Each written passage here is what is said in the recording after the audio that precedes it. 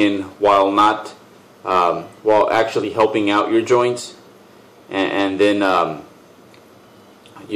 also just not, they don't seem to tamper recovery the same way as a lower rep set, because like a 3-rep set to failure, that it's going to help you maximize your output at the gym, and especially as a bodybuilder first, I think it's important to make sure we can use the heaviest loads possible.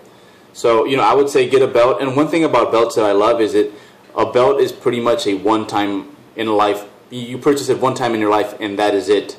So it's a cheap investment. I like that.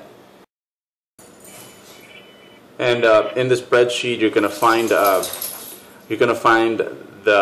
macros, the timelines, and just a few other tidbits of information that I think is important. So I just kind of want to share with you guys what, besides the gym, just other things that go on during my week. And, this week when it comes to training, we got some heavy bench pressing in, and that was really good. It's really starting to make me feel not just optimistic that I'll be able to do the meet in March, but that, hey, maybe I'll put up some relatively good totals. So that was 265. The plates are real thin, the 10, so it looks like 245, but that was 265 for an easy, comfortable triple.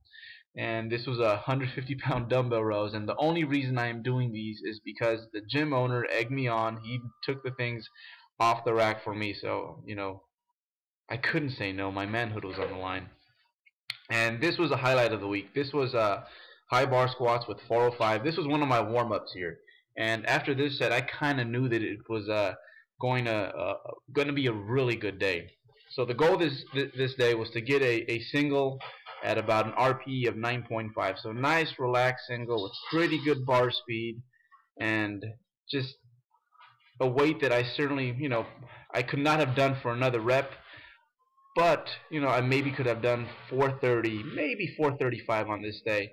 And I was just really happy with everything, from just how little time I took finding my stance, just how robotic I was, except on this set. On this set I kind of lost my crap for a minute there, but regained it.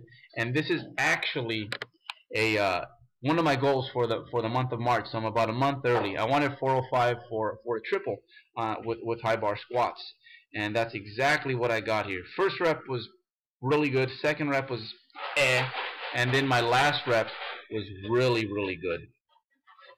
And yeah, again, just about a month early here, and I really wanted to put it back, but I didn't put it back, and I followed through with the third rep, and might have had one more. I think I could have grinded out one more, so that's maybe at about 9.5, I think. But that was it. That's what my work week looked like. A lot of pumper work after that. We started a deload, and hey, deload weeks they're never quite fun, but again, they're a great way to make sure that we have consistent progress and that we stay injury free. So this is just some video of some random some bicep curls throughout this week. And arms that's just one of those things that I'm always going to have to work on. It just doesn't come very natural to me. Attachments kind of suck in this area, and other than some veins here and there, they're always going to be lackluster. But hey, right back to work next week, and hopefully we'll have some heavy deadlifting. Can't wait for that.